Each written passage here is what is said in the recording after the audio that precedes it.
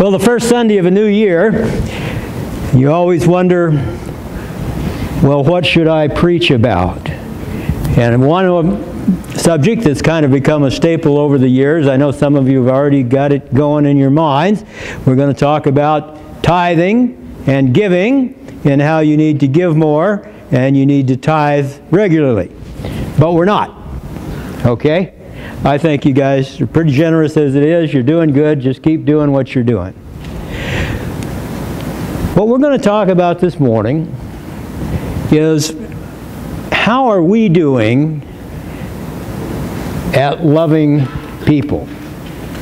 It's an important issue. And in fact, I've entitled the message, Do You Know God? Now a lot of you, probably all of you say, oh yeah, I know God, I love Jesus. But what is the litmus test for knowing God? What does the Bible say is the ultimate measure of how well you know God? And Michael just read it for us. I'll read it again here. 1 John 4:8. Anyone who does not love does not know God, because God is love. Now, I have to warn you here, we often tend to do a little mental gymnastics when we read that verse. And we read God is love, but mentally we think love is God. Two totally different things. See? Love may or may not be godly, but God is love. So we're going to take a look this morning and see what that love is supposed to look like. And we're here in 1 John, and John, of course, is known as the apostle of love. So we're going right to an expert to learn what love is all about. This sort of begs the question, what is love? If God is love, and we're talking about God's love now, see, as Christians we are supposed to be sharing God's love with people, not whatever we think love might be. So what is love? Is love a nice feeling? Is it something that draws us to a particular person, such as our love for our husband or our wife or our children? Is that love? Well, no. That's a facet of love, but that's not God's love. You see, we tend to think of love as something that always makes us feel good. But that's not necessarily the case. In fact, we need to understand that it was love that put Jesus on the cross. You say, well, how can that be? It was those hateful Romans that put Jesus on the cross. Well, they carried out the deed, but it was God's love that put Jesus on that cross. For God so loved us that He sent His Son to go through that excruciating, hellish experience so that we might have eternal life. You see, love oftentimes doesn't feel good. It's easy to love or to think we are loving when it feels good. It's difficult to love when it hurts.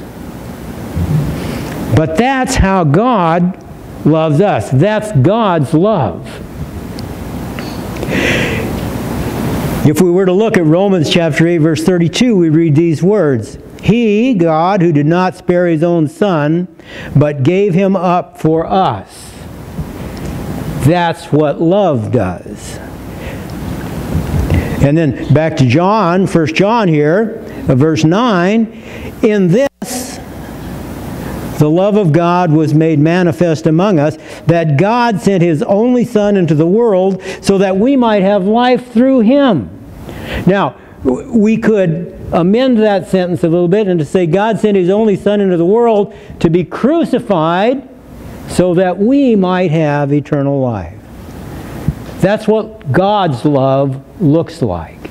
That's huge. I think that's so much bigger than how we usually define love. or how we usually express love. The Bible says a lot about love. And there's a lot of places we could go with this message. But we're going to try to look at just a few little things here. We're going to look at a few of what I think, and you are free to think differently, but what I think are some of the major aspects of God's love. But before we look at those, we have a couple more questions to answer, and the one that comes up is, well, just who are we supposed to love? And I think most of you have the verse right in your head, where we're told plainly, who are we supposed to love? Remember when Jesus in the Gospels, when the Pharisees were trying to trap him, and they said to him, well, teacher, what is the greatest commandment? And what did Jesus respond? You're to love the Lord your God with all your heart, with all your soul, with all your mind, with all your strength. And that's good. We like that part. But then he says, and the second is this, you are to love your neighbor as yourself. That's a little more difficult, isn't it? Yes, it is. So who are we to love? We're to love all those we come in contact with. Now, obviously, we're beginning to define love a little bit. Everybody we come in contact with, we're not going to throw our arms around them and give them a big kiss, are we? That's not the kind of love we're talking about here. We're talking about God's love, and we're going to continue to unfold that for us. So, how are we supposed to love? Okay, we know what we're supposed to do. If we know God, we're to love. We know whom we're supposed to love. We're to love all those that we come in contact with. Well, how are we supposed to do that then? Here's a little definition of God's love for you. Love is always acting in the best interest of the object loved. Okay. Love is always acting in the best interest of the object loved. So, that's what we do. We seek to discover what it is this person needs, what void in their life maybe we can fill, how we can help them out. And, of course, what is the greatest need of all of those we meet that don't know Jesus? To come to know Jesus Christ. We must see how God acts toward us, and then act that way towards others. Okay? Now let me give you my famous disclaimer that I all too often have to give you guys, to my great shame. You know, I don't always act in love towards everybody like I should. You know, I'm working on it, and I hope you're working on it too. But we're going to be reminded today of some of these things we are to be doing. So what are some of the attributes of God's love, and how do we live them out in a practical way? See, knowing doesn't do us much good if we don't put that knowledge into action. So we're just going to look at 4 attributes of God's love, and my challenge for you this year is to put them into action in your everyday life. Okay? Now that may look a little different for different ones of us, because these are attributes and they're not pinpointed, defined. So let's look at them. And like I say, I just chose these because I think they are probably the major 4 facets of God's love. And the first is grace. Okay, God's love is seen in God's grace. If it weren't for God's grace, all the rest of it would fall apart. You see, we're told in Ephesians chapter 2, verse 8, that by grace are we saved through faith, and that not of ourselves. It is the gift of God, not of works, lest any man should boast. So grace is a gift. Now I want to define grace for you, and there's a simple little definition that's been around for years that I think is a good one. Grace is giving what is not merited. Grace is giving what is not merited. Okay? That's what God's love looks like. See, our love is always conditional. isn't it? We like to talk about it being unconditional, but it's not. It never is. Our love is always, in one way or another, predicated on whether that person merits that love. Whether they treat us appropriately or whether they meet our expectations or whatever it is, we always have that going on with us because we aren't God. But God's love, God's grace, is totally unmerited. In Romans chapter 5, verse 8, we'll get a little flavor for this. It says this, "But God shows His love to us in that while we were yet sinners, Christ died for us." You see, God moved first. While we were lost and dead in our sins, God moved. So grace takes the initiative. Back in Ephesians chapter 1, verse 4, He chose us in Him, when? Before the foundation of the world. Before we had ever done anything good or bad. God chose us to bestow His grace on us, to make us the objects of His love, even though we were yet to do all the stupid things we've all done. Because it's unmerited.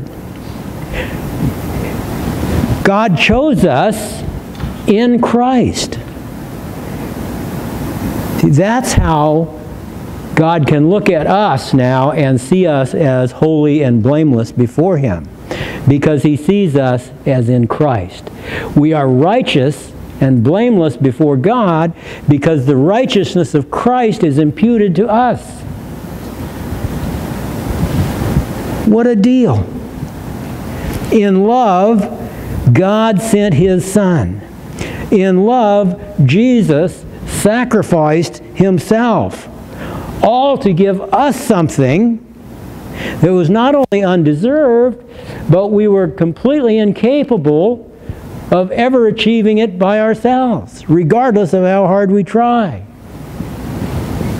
Now you hear people say, God helps those that help themselves.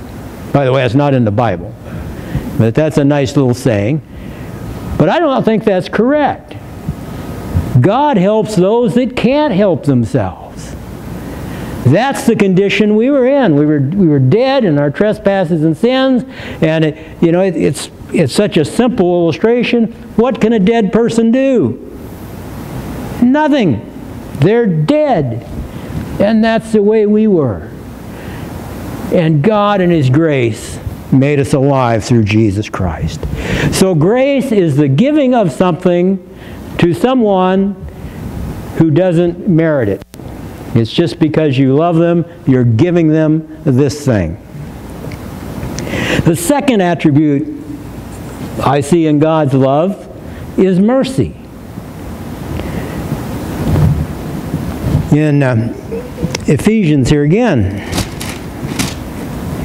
chapter 2, verses 1, 4, and 5. "And you were dead in the trespasses and sins, but God, being rich in mercy, because of the great love with which He loved us, even when we were dead in our trespasses, made us alive together with Christ." Now, mercy is sort of the flip side of grace. Grace is giving someone something they don't deserve. Mercy is not giving someone what they do deserve. Okay? You see the difference? If you're a criminal and you come before Mr. Dodds over there in the court, and the guy says, "I'm guilty," and Mike says, "Well, I can give you 20 years, but I'm going to have mercy on you and give you 5. See, the guy deserved the 20 according to statute. But Mike, being the merciful man he is, gave him 5. Now, we deserve the death penalty, right? The wages of sin is death, Romans. But the gift of God is eternal life through Jesus Christ our Lord. So there we were, deserving of the death penalty, and God says, "I am going to show mercy on you and you will never die. That's a pretty good deal. Peter says it this way in 1 Peter chapter 2, verse 10. Once you were not a people, but now you are God's people. Once you had not received mercy, but now you have received mercy. That's great. That's good news. And not only have we received mercy, but we continue to receive mercy. You know, in Hebrews 4, chapter 16, it says that when we are in need, we can come boldly before the throne of God, knowing that we will receive mercy and find grace according to the need of the moment. So many people live their lives thinking that, you know, if I can't come to God, because if I come to God, He's going to beat me up, He's going to punish me, He's going to give me what I've got coming to me. And nothing is further from the truth. It's just the opposite. God says, if you come to me as my child, you can come boldly. Now that doesn't mean presumptuously, I don't think, but we can come with the confidence that we're going to receive grace and mercy according to the need of the moment. Now, since we're receiving these things, what did Jesus say about things we receive from God? In Matthew chapter 10, verse 8, He said, freely you have received, freely give. So God gave us these things unconditionally with no strings attached. Now we're supposed to give those things to others. So that means we're supposed to be gracious to the people we don't like. Now I grant you that's hard to do, but we don't like them. But God freely gave us grace. Now we're supposed to freely give it away. It's hard to be merciful with some people. But God was merciful with us. So He says, freely give mercy to other people. So we have grace, we have mercy. The next one, and we don't often think of this in relation to God's love, as an attribute of God's love, but I think it absolutely is, and that is commitment. Now when you think about God's love, or as you've thought of God's love in the past, did you ever think of commitment? Probably not. But I think it absolutely is. In Hebrews 13:5, what does He say? He says, I will never leave you or forsake you. Now you could write on if you wanted, no matter what you do, no matter how you insult me, no matter how you turn your back on me, no matter how many times you do that same stupid sin again and again and again, I will never leave you or forsake you. That's a commitment to us. I don't think you can say you love without making a commitment. This is truly amazing to me that God feels this way about us.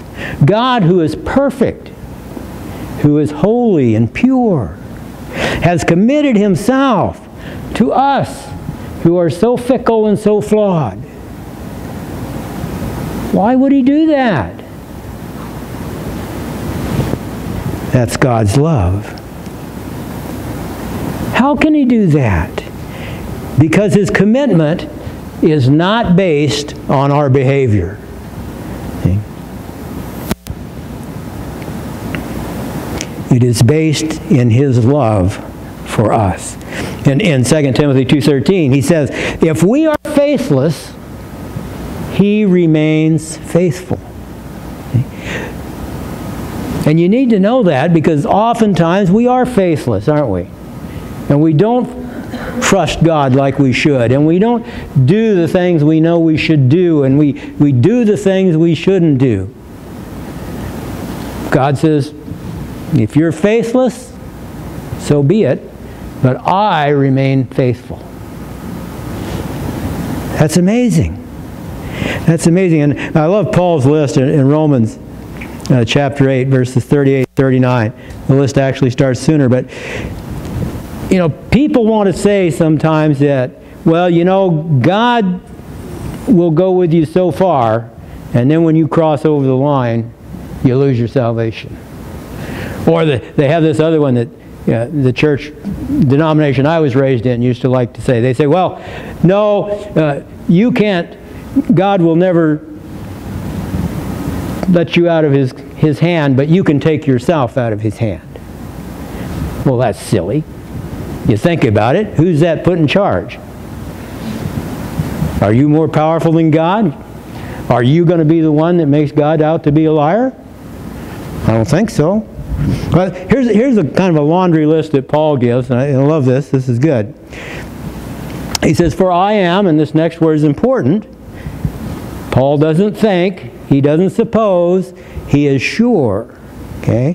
For I am sure that neither death, nor life, nor angels, nor rulers, nor things present, nor things to come, nor powers, nor height, nor depth, nor anything else in all creation will be able to separate us from the love of God in Christ Jesus our Lord.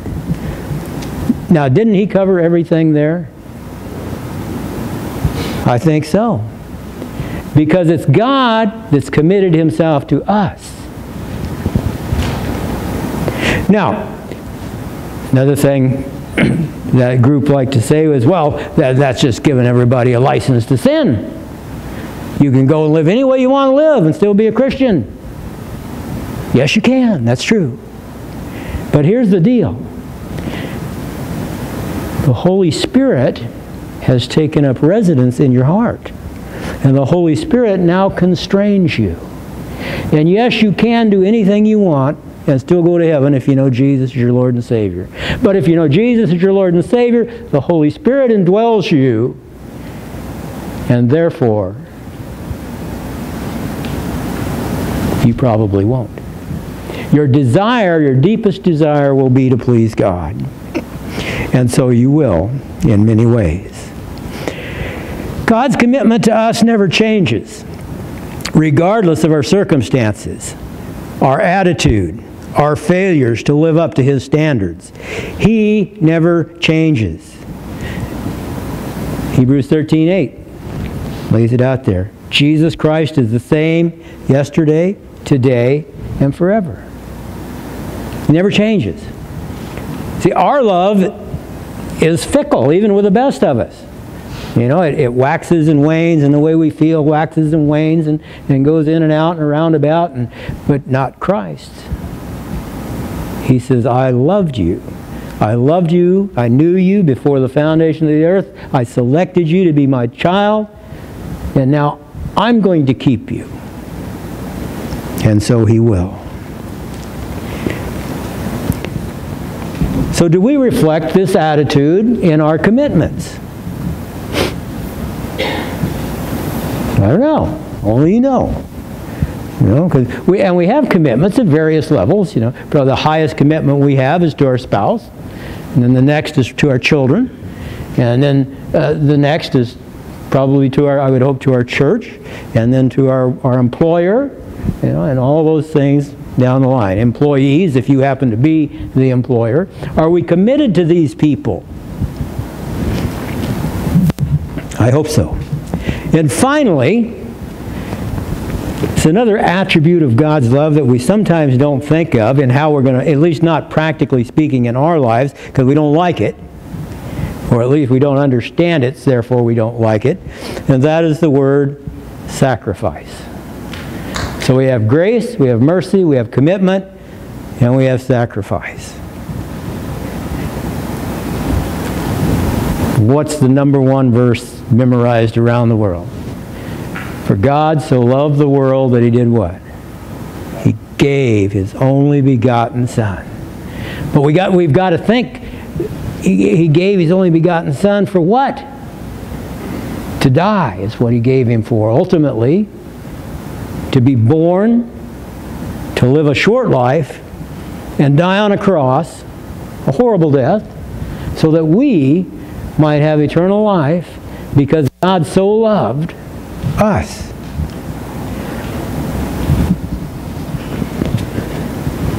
Now, God asks that we give our lives for Him. Okay? Romans 12:1.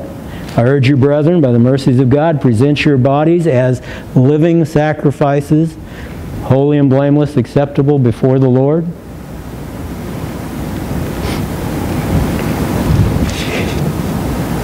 There's a bit of a double standard here, though.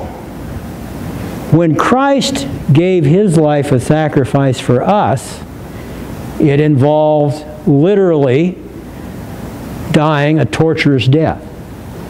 When He asks us to give our lives a sacrifice for Him, He says, present your bodies as living sacrifices. See? I think we've got the best end of that deal, you see. Jesus died sacrificially. He asks us to live sacrificially. Because if you're going to live the Christian life and you're going to love as God loved, it's going to require sacrifice from time to time. You know, believe me, I understand how hard it is to be gracious and merciful to those people you don't like, you don't think they deserve it. But God says, be sacrificial. So what do we have to sacrifice? Well, sometimes we have to sacrifice our pride, our egos. You know, 'cause why don't we like certain people? We don't like them because they step on our ego, or they cause us problems, or, you know, you got to set all that aside if you're going to love as God loved.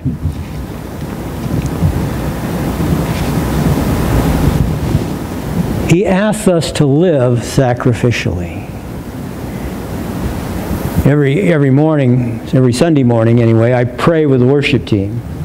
And usually I say something to the effect of, God, I'm so thankful for these people that give sacrificially of their time and their talents to help us come into your presence. You see, they sacrifice their time, they sacrifice their talents, and sacrifice in this sense doesn't mean they don't still have them, but they spend time rehearsing, practicing, you know, learning new songs, all that sort of thing, and then they come down here extra early on Sunday and do it all again just for us. See? That's the kind of living sacrifice God's talking about. Now, it can come in many forms. One of it may come in financial form, where you need to give. It may come in the form of using your time. There's just a lot of different ways it comes. But it means, basically, that we're taking something God has given us.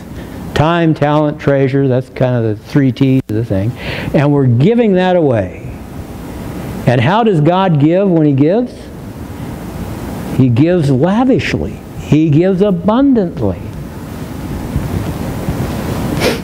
I was reading in the Columbian a couple of days ago, and on the opinion page, and Dana Melbeck has a column in there, and I don't always read it, but something caught my eye about it that day, and it was actually a new word for me, but evidently it's not one he coined, because it was in my computer's spell check, but it was new for me. And he was talking about what he sees as one of the major problems in our nation today, as that of the lack of the willingness to actually sacrifice something.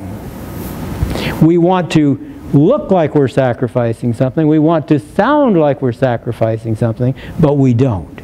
And here's just a little snippet from it. And he has called it slacktivism. Okay? Slacktivism. A uniquely American form of engagement in which statements are made without any real sacrifice. The slacktivist gets icy water over the head to fight Lou Gehrig's disease, or tweets out hashtags to fight kidnapping in Nigeria. The slacktivist wears color-coded bracelets for causes. The slacktivist likes causes on Facebook. The slacktivist sacrifices nothing of his time or treasure. And you know, That's so true, isn't it? You know, we do all this symbolic stuff that's totally vacuous. It has no substance. I can tweet all day long about somebody being kidnapped and it doesn't help them. You know, I can pour buckets of water over my head and it doesn't help. But I can offer my time, I can offer my talent, I can offer my treasure, and it might actually help. So, this year, there's your new word, don't be a slacktivist. So again, I would ask you, do you know God? John says, anyone who does not love does not know God, because God is love. As we move to our communion time, I would encourage you to look back and look ahead. And just ask yourself, how am I doing with sharing God's grace, God's mercy, God's commitment, God's sacrificial love with those I encounter? After all, Jesus himself said, and by the way, John wrote this down in his gospel, by this all men will know you are my disciples if you have love one for another. That's huge. That's huge. You know, the first century church grew exponentially. It just exploded. And we oftentimes, we historical types, study that and try to figure out, well, what is it they did? How can we emulate that? Well, the 3rd century church father Tertullian said they loved one another. And they did such a good job at it that a little later on, the Emperor Julian, the Roman Emperor Julian, who by the way is a pagan, he was no friend to Christianity, he put a lot of grief on a lot of Christians, but he commented this. He says, these impious Galileans not only feed their own poor, but ours also, welcoming them into their love feasts. I think this early church grew because they really practiced God's love, and it was visible and apparent not only to other Christians, but to the non-Christians also. Now, I'm sure Julian probably thought it was foolishness, but he noted it. He took note. They welcomed them into their love feast. So I would leave you with this question. Are we welcoming people? Now, the word can be used a little differently than we normally think. When Julian mentioned it, they welcomed them into their love feast, he didn't mean that when they wandered into the door, everybody was friendly. Now that's a good thing. But that's not what Julian meant by welcoming. What he meant was they actively invited these people. Okay. So as you go to communion, ask yourself, how many people did I actually invite into our presence this last year? I don't know. You know, if they're non-Christian, it's easy to invite them. If they're a Christian that used to go to church somewhere, it's easy to invite them. Yeah. So make this a year of welcoming people into our fellowship so that we can love on them and they can love on us.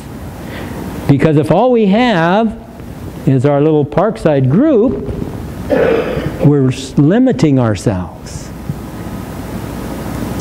And God says to go out in the highways and the byways and compel them to come in. Now what does he mean by that? You go out and grab them by the scruff of the neck and drag them in? No. He means make a compelling case so they will want to come. You see. So just think about that as you go about your daily life. How many people are you welcoming each week into our fellowship? I don't know. And I'm sure we can all do better at that.